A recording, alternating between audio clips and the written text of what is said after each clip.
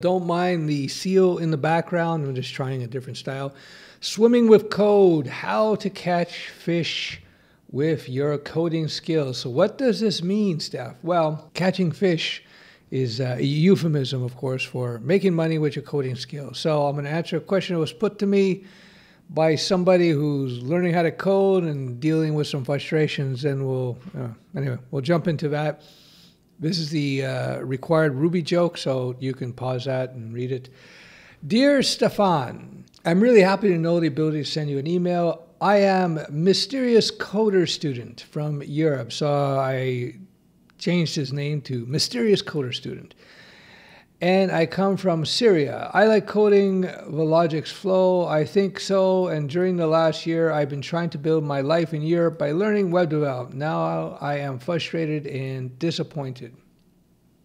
Well, let me just say, first of all, you have to give respect for people who are willing to take the risk and go to a totally different country, totally different culture, and set up anew. It is rough times in Syria, so I don't blame him for wanting to leave. So my respects to you, sir, for that brave journey. Brave journey that my great-grandparents made a long time ago to come to Canada.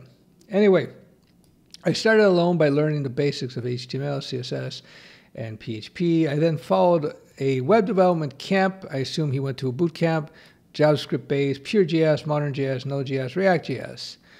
I graduated from the camp with good knowledge about JS and React.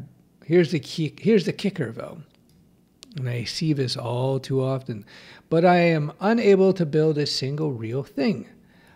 Unable to build a simple static site even that should be ready to be online in the market for real clients. See, that's a big problem.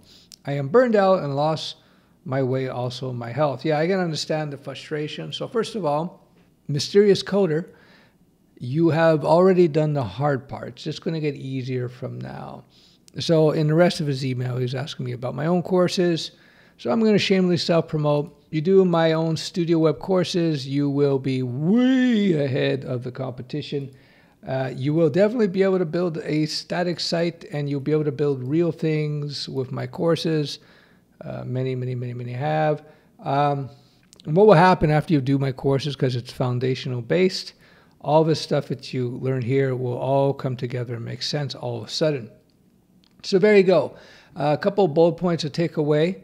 When you are learning anything new, and especially coding, there is going to be a lot of frustration and indecision and worry initially because you just don't know where it's going to go. Let me tell you, it gets easier as you go forward, so don't give up. Keep working at it. Trust me, it's well worth it. Yeah, that's pretty much it. Very common what I see with this guy here. Mysterious Coder is experiencing. Just keep working at it. This initial wall that people hit, this initial barrier to entry to get into coding, this frustration, sense of disappointment, uncertainty, this is what keeps coding very valuable. And in subsequent videos, I'm going to give you some recent data about coding jobs and so on. There are a lot. So if you're willing to push through this hard part, this perceived hard part, then you will see it pays off hugely on the other end of things. That being said, a shameless plug here. If you do my StudioWeb Foundation courses, all this will become super easy. Everybody's looking for that secret sauce to get ahead. I believe it's StudioWeb, but I am biased. So there you go. That's it for this classic style video presentation where you don't see my face, which might make it better.